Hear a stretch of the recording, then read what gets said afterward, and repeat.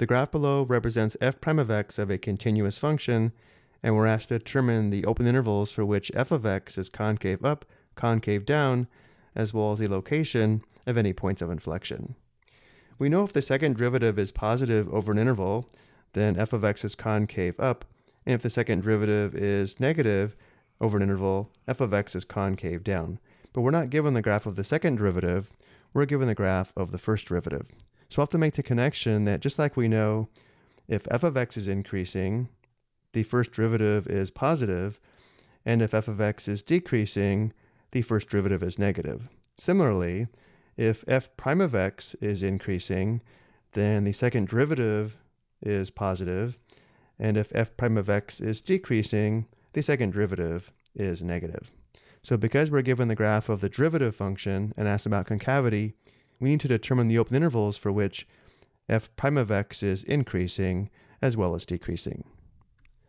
So analyzing the graph from left to right, notice how f prime of x is increasing over the open interval from 0 to 4, and then f prime of x is decreasing over the open interval from 4 to 6,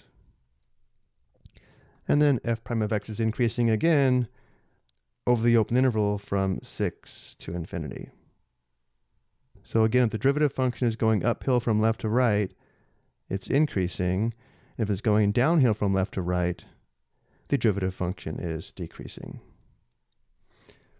And once again, the intervals for which the derivative function is increasing indicates the second derivative is positive, and therefore f of x is concave up, and where the derivative function is decreasing, the second derivative is negative, indicating the function is concave down. So because the derivative function is increasing over the open interval from 0 to 4, we know f of x is concave up over this interval. And also notice it's concave up over the open interval from 6 to infinity, and therefore we have union open interval from 6 to infinity.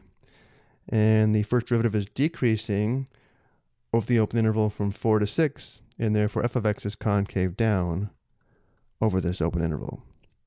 Next, the points of inflection occur where the function changes from concave up to concave down, or from concave down to concave up. This would also be where the first derivative changes from increasing to decreasing, or from decreasing to increasing.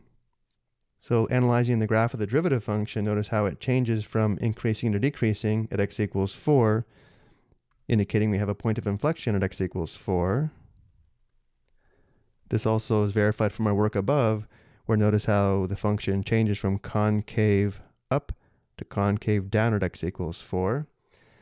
And the derivative function also changes from decreasing to increasing at x equals 6, indicating we have another point of inflection at x equals 6. I do want to point out that we are told f of x is a continuous function, so even though the derivative function is undefined at x equals 6, we know f of x is continuous and defined at x equals 6. And also notice how, from our work above, our function changes from concave down to concave up at x equals 6, again verifying we have a point of inflection at x equals 6. I hope you found this helpful.